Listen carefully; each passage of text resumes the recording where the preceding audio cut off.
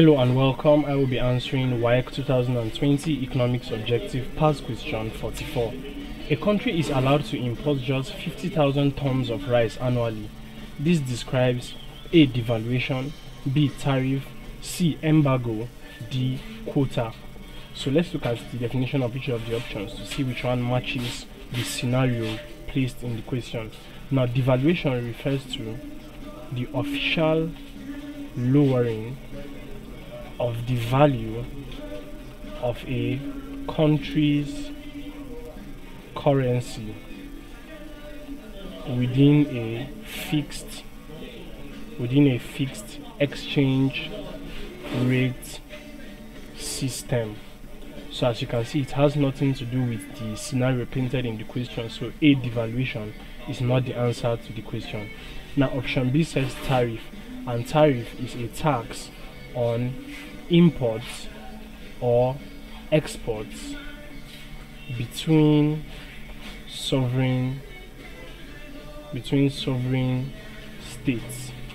Okay, and as you can see from the scenario painted in the question, it has nothing to do with a tax on imports or exports. Okay, so option B, tariff, is not the correct answer to this question. Now option C says embargo. Now option C, embargo, an embargo is a government order that restricts commerce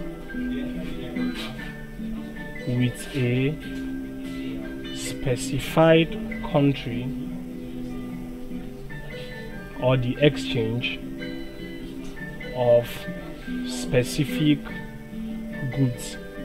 Now as you can see also from the question, no specific goods is restricted. Instead, what you have restricted is the number of a particular good. So option C, embargo, is not the correct answer to this question. Now option D, which is quota, refers to a limited quantity of a particular product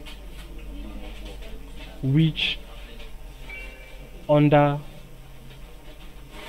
official controls can be produced, exported or imported.